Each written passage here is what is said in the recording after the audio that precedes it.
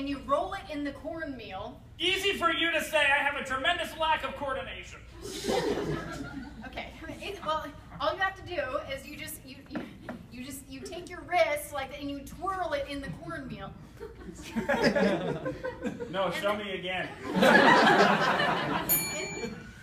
I can't believe that you just said that. I can't show you that again. Like, now you're making me feel uncomfortable. Oh! Like we're coworkers, you know what I mean? I'm like making you feel uncomfortable when you are insulting me because I do not know how to put a hot dog on a stick, which seems like it would be pretty simple.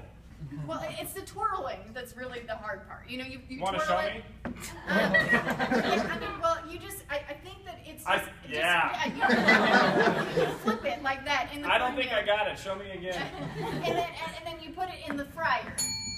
I can't believe you just said that. You're going to put a hot dog in a stick in a fryer? Do you have any idea how unhealthy that is? Do you just want to poison the entire American population? It's delicious.